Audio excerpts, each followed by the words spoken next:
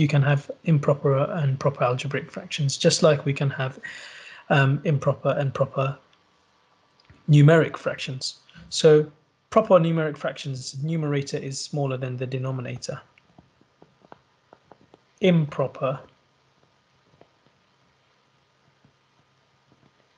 is where the denominator is smaller than the numerator. And so improper fractions can be written as, okay, how many times does 3 go into 5? It goes into it once, plus another remainder of 2. So then there's 2/3 remaining. So it can be written as 1 plus 2/3, which often gets written as 1 and 2/3. I want to try and go away from this form, but focus more on the 1 plus 2/3, because they are essentially the same thing.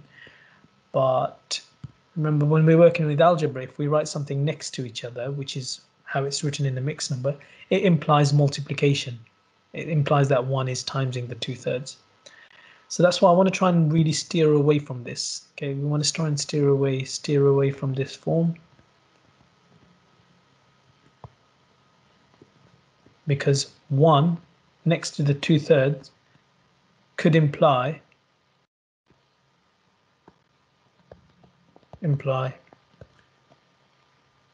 1 lots of 2/3, or 1 times 2/3, which is wrong, obviously. Okay, not right. The correct thing is you're adding 1 plus another 2/3. So this is the better form to work with. So the same can be said for algebra as well. So we've got proper algebraic fractions where the numerator has a lower degree, is a lower order polynomial than the denominator, i.e. something like this, x over x squared plus 3. The numerator has a power of 1, the highest power, denominator has a highest power of 2, so the denominator is greater. Improper would be classed as anything where you've got either the same order on the numerator as denominator, or the numerator is higher, same or higher. So if you had something where it's written in this form, x cubed over 2x cubed plus 3x, the fact that you've got x cubed on the numerator and denominator would mean that this is an improper algebraic fraction. So it can actually be written in the form of this mixed number form that we have, something plus something, which we're going to take a look at in a moment. So also when the power on the numerator is greater, it's obviously improper, as we can see here. So first thing here, we've got a few questions. As you can see here, the numerator has a higher order than the denominator, so therefore it is an improper algebraic fraction. And we can write it in this form. So straight away, when you see something in this form, it means it goes into it this many times. How many times x squared plus x minus 2 goes into that numerator is ax plus b, plus c will be the remainder.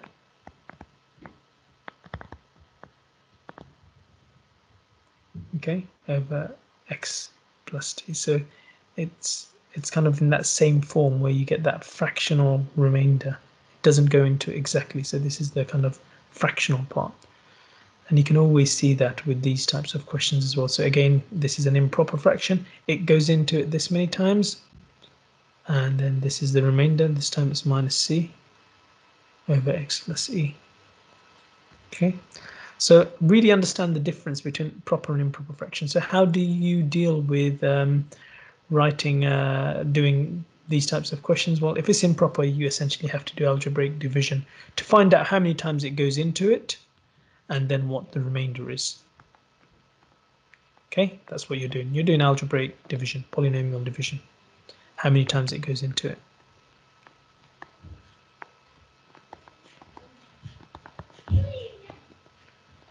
Okay, so that's very important to understand. Now, when you are doing these algebraic division and the polynomial division, one of the very important things that you need to make sure that you have is you have a placeholder for every single power. So on that first example, we had 2x cubed, x squared, x. We've got all the powers, cubed, squared, 1, 0. Even on that second one, we've got power of 4, power of 3, power of 2. Actually, there's a power of 1 missing. So I think the second one might be an interesting one. So for instance, if you were to write this, you would have written 4x4 plus 4x cubed minus 23x squared. I wouldn't go to minus 4 here. I need to have a placeholder for x. So I'll write down 0x, and then I'll go to my numeric value minus 4. And this is all being divided by x squared plus x minus 6. So that placeholder, this here, is really important. Otherwise, you will get certain x terms later on that you won't be able to subtract because you don't have any space for it.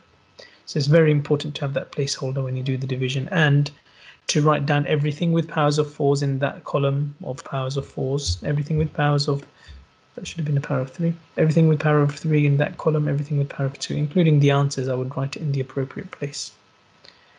And that way you keep that placeholder, that working with place values and keeping them in the same place.